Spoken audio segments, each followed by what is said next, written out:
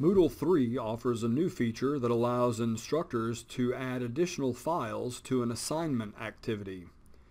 To begin, click on Turn Editing On. Click on Add an Activity or Resource. Click on the Assignment radio button and choose Add.